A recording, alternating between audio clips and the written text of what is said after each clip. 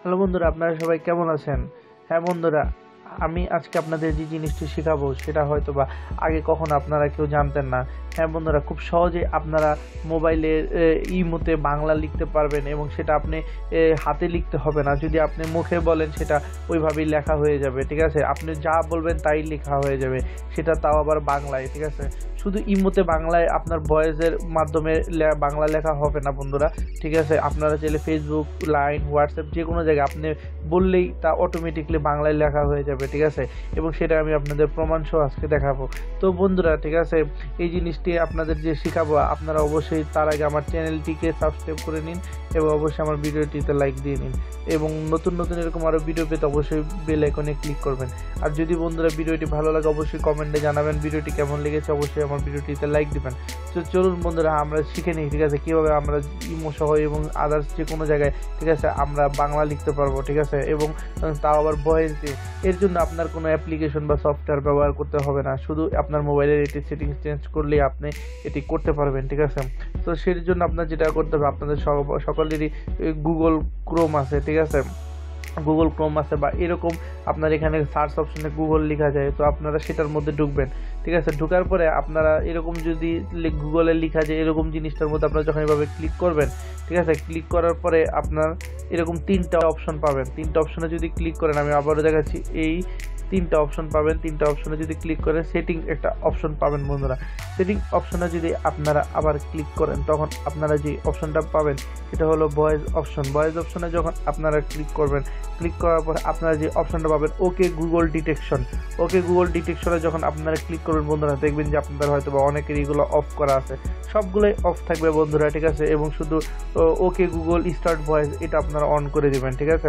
এবং এটা যদি কারো অন না থাকে বন্ধুরা, আপনারা তিনবার okay Google okay Google okay Google যদি বলেন, ঠিক আছে, অটোমেটিকলি এটা অন হয়ে যাবে। তারপর আপনাদের যেটা করতে হবে, আপনারা ল্যাঙ্গুয়েজে যাবেন। ল্যাঙ্গুয়েজে যে এখানে আপনারা দেখবেন যে ইংলিশ সিলেক্ট করা আছে, আপনারা ইংলিশ সিলেকশনটা উঠিয়ে দিবেন, ঠিক আছে? উঠিয়ে আপনারা যেটা করবেন, ঠিক আছে, বাংলাদেশ সিলেকশন করে দিবেন, ঠিক আছে? আপনারা এই যে এখানে দেখেন বাংলাদেশ লেখা, বাংলাদেশ সিলেক্ট করবেন, ঠিক আছে?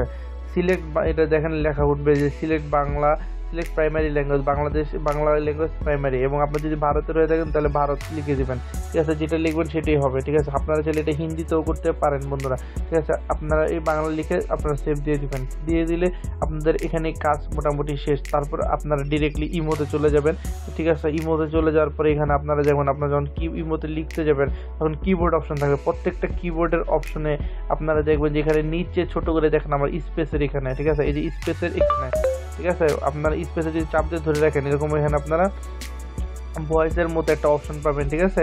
তখন আমি যদি এখানে চাপ দিয়ে ধরে রাখি ঠিক মতো ভয়েসের অপশন চলে আসবে, ঠিক আছে?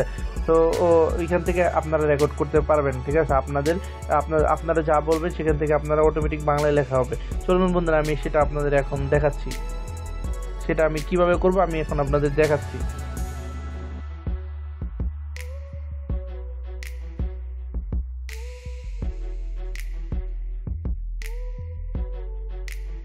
ভাইয়া কেমন আছেন?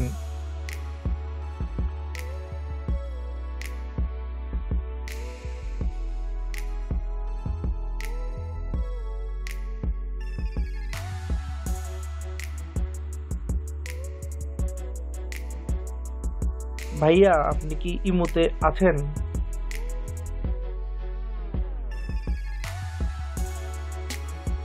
তো বন্ধুরা, আপনারা দেখতে পারলেন যে ঠিক আছে আমি কিভাবে, ঠিক আছে, কিভাবে আমি লিখলাম, ঠিক আছে, বললাম, আর এটা অটোমেটিকলি বাংলায় লেখা হয়ে গেল, ঠিক আছে? এটা যারা অনেকে হয়তো বা লিখতে পারে না, ঠিক আছে, তাদের জন্য খুবই সহজ হবে, ঠিক আছে? যারা লিখতে পারে না, হয়তো বা পড়ালেখা জানে না, তাদের জন্য খুব সহজ হবে। তো আপনারা যদি এভাবে লিখতে চান, ঠিক আছে, এবং এটা যদি ব্যবহার করে যদি আপনাদের ভালো লাগে, ঠিক আছে, অবশ্যই আমার চ্যানেলটিকে সাবস্ক্রাইব করবেন এবং অবশ্যই আমার ভিডিওটিতে লাইক দেবেন এবং কমেন্টে জানাতে ভুলবেন না আপনাদের কেমন লেগেছে। এরকম আরও ভিডিও পেতে অবশ্যই আমাদের চ্যানেলের সাথে থাকুন।